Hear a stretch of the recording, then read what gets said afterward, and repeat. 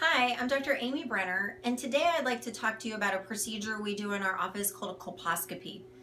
And a colposcopy is something that is used to evaluate the cervixes of women who may be having bleeding after intercourse, something called postcoital bleeding, or more commonly after an abnormal pap smear is found.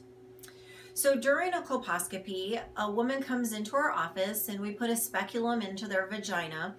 And then I use this machine, this is the colposcope, and I look through this and it lets me see the entire cervix and it magnifies the cervix, letting me see deeper than that first layer of cells that was sampled with a pap smear.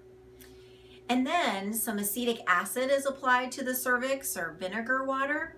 And this acetic acid then helps distinguish between the abnormal cells of the cervix and the normal cells of the cervix.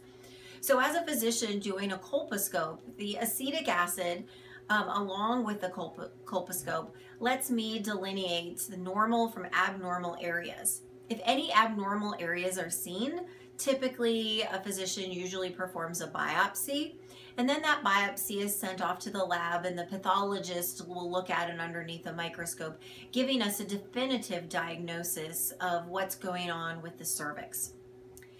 During the procedure, during the biopsy, or even an endocervical curettage, a patient may experience some mild cramping for a few minutes.